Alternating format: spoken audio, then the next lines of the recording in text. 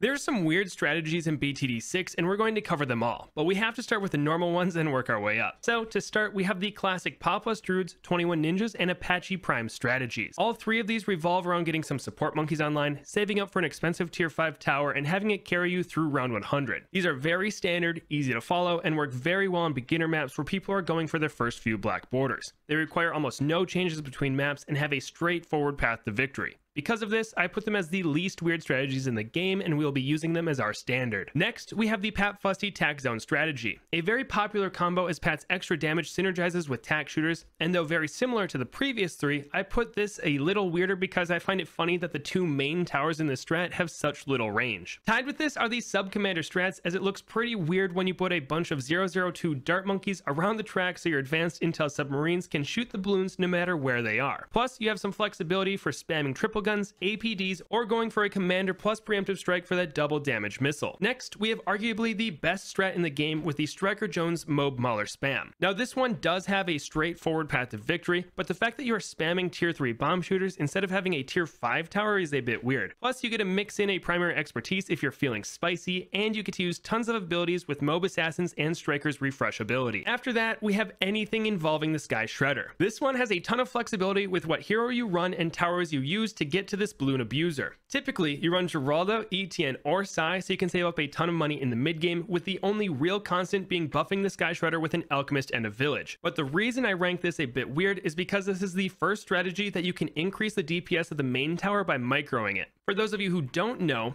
you can actually control where monkey aces spend most of their time flying by changing their flight patterns in certain orders. So if you have the dedication and skill, you can keep your Sky Shredder on top of the balloons and have it deal much more damage. That's way too much work for me, but cool and weird nonetheless. Next up is the Blood Savatar strategy, which is where things take a dark turn. Her sacrifice ability gives her and Sun avatars extra attack range and reduces their attack cooldown. This is very useful for tough rounds and will also power level Adora very quickly. At level 20, a $2,000 sacrifice will give plus 50% range and make them attack twice as fast for 60 seconds. The hard part is having enough money to keep up with these sacrifices, which is why I like to do it on impoppable or boss events where farming is key. That being said, murdering your friends for balloon popping fuel is one weird and gruesome way to go about this game. Now we'll move into the next weird strategy, which I'm just going to combine all of the stalling strats. I don't know why, but something about freezing balloons so that you can amass a giant wall of spikes at the end of the track doesn't sound like a normal way to pop balloons. And we can take this to another level by adding Brickle to the mix and loading the water with powerful mines. Though weird, these are some of the best strategies in the game. Just have a 032 helicopter blowing the ceramics back towards the front and have a 012 ice monkey freezing them out of range of everything else. If your ice monkey is the only thing attacking, it will give you plenty of time to reset your cooldowns and refresh those spike piles.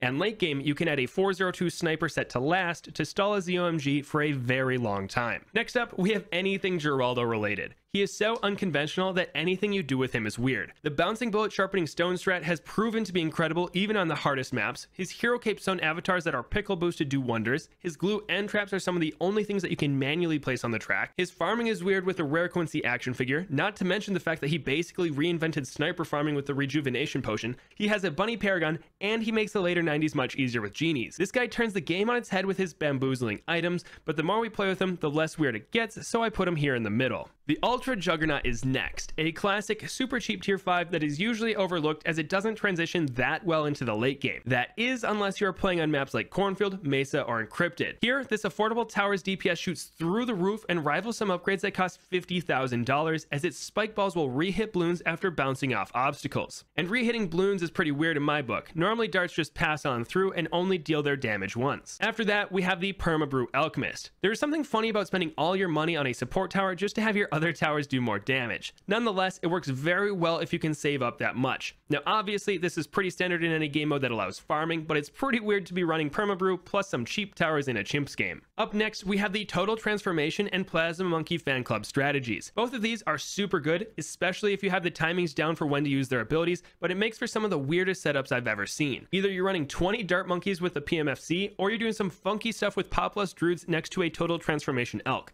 both of which make for some very funny looking maps. Just make sure to have some way to stall the balloons so you can have your abilities ready for every round. Next, we have anything that involves a Carpet of Spikes Spactory. Now the way I see it, there are two ways to fight this war against the balloons. Either you can set up a bunch of monkeys to manually pop any trespasser that dares to float along the track, or you can make the track uninhabitable by loading it chock full of deadly spikes. Similar to the Permas Factory that makes a wall at the end of the track, but much funnier and weirder in my mind is this thing just constantly vomiting spikes everywhere, just hoping that it is enough to stop the endless waves of balloons. I kind of painted a pretty dark picture there.